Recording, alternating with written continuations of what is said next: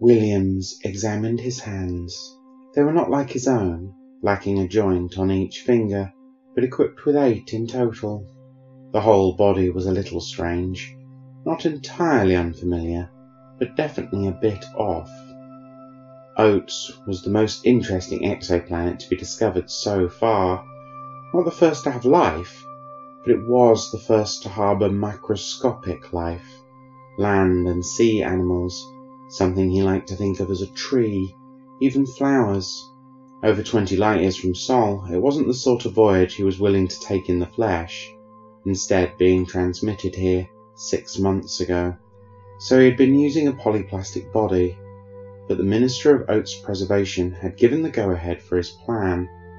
So now, his entire team was experiencing what it was like to be one of the higher life forms on the planet. Not precisely, but their forms were identical in appearance, though their android interiors and superior sensory organs would keep them safe and prevent any contamination. Oats was named for a colony commander, the first to discover the planet's native life, a common practice in the last 3 centuries, but it did make the planet's name a source of humour. The discovery of another macroscopic ecology was big news, though too many people had assumed aliens, the intelligent kind. But so far, none of the surveys had even detected the use of fire.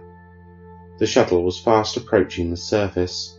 Holographic patterns and chameleonic plating made it difficult to see with the naked eye, blurring it into the sky, but it would not be very effective on the ground, so they were going to hover and drop. Williams had never used a drop line before, but 2 of his team were trained, so they were explaining it again and checking the belts. He was barely listening though, his attention fixed on the virtual window in his mind. It was displaying the terrain under the shuttle. It had slowed to rotor speeds now. All he could see was the tree canopy, its brilliant yellow leaves arcing toward the sun. There were signs of movement, patches of rustling and bending branches. The jungle was home to hundreds of species, including several that closely mirror the primate body plan. The Oats canopy lemur was among them, believed to be the most intelligent and the inspiration for the form he and the team were wearing. The shuttle came to a stop, hovering some 20 meters above the trees, a clearing below. It was the planned drop site, so it was time to immerse himself in the world. The team gathered around the door as it opened, sweet-smelling air flowing into the shuttle, not unlike the smell of cinnamon. Specialist Booties went first, swinging out of the shuttle and sailing down the rope. She was quickly on the ground and holding the rope securely. One by one, the team descended down. Williams was second to last, coming down just before Specialist Acorn, the team's climbing and survival specialist. Belts removed and secured to the line, the team was ready to begin. The sound of the shuttle soon fading away. Williams consulted his map data, identifying the direction of the planned camp, climbing into the canopy and making their way northeast, to the outskirts of the Oats lemur territories.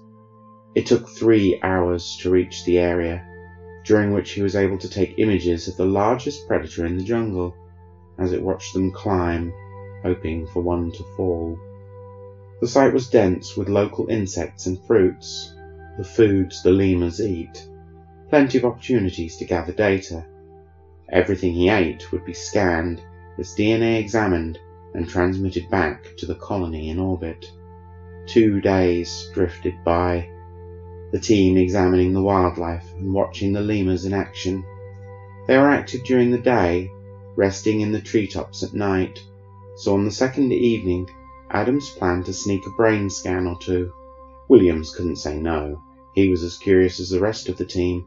Along with Acorn, they left the camp soon after the sun set. It wasn't far to climb, just a few trees over, where a family of 11 spent their nights, huddled together in a pile, their tails and legs wrapped around branches.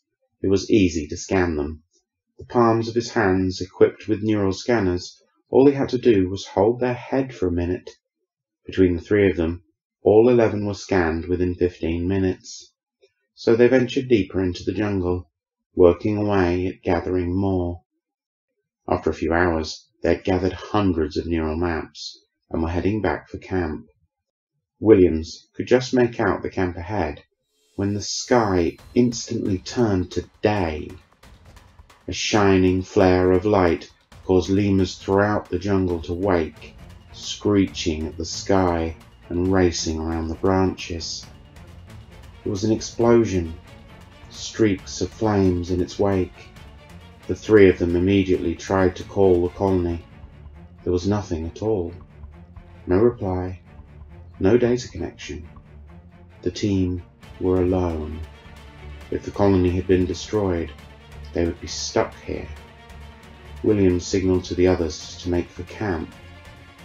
The flash of light had entirely faded when they reached it, the whole team awake and terrified. None of them could connect to the colony in orbit. It soon dawned on them that the next colony was due to arrive in 3 decades. Until then, they were alone on an alien world.